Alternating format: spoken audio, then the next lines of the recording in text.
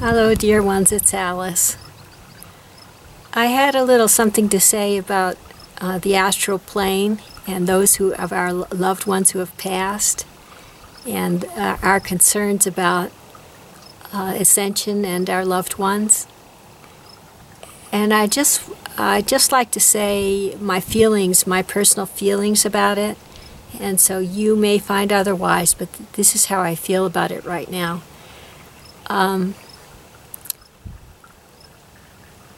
The astral plane is the fourth dimension, and Earth has already risen into the fifth dimension.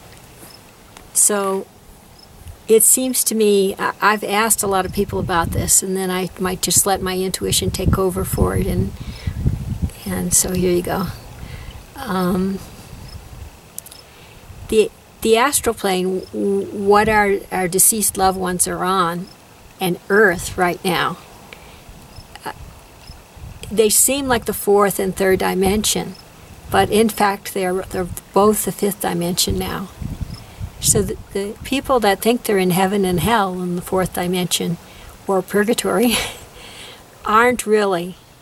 They just think that, they have infinite creativity just like we do, those souls. And so I don't think we need to concern ourselves too much about that, about their future. I think if we encounter them, either astrally or telepathically, that what we really need to do is, if we say something, just refer them to their guides who will take them exactly where they need to be, or offer them some inspirational notion, such as chanting Om or chanting God Divine, or you are infinite source, you are eternal soul, something inspiring. And because all they have to do is think it, and their whole reality will change no matter where they think they are. Same for us too.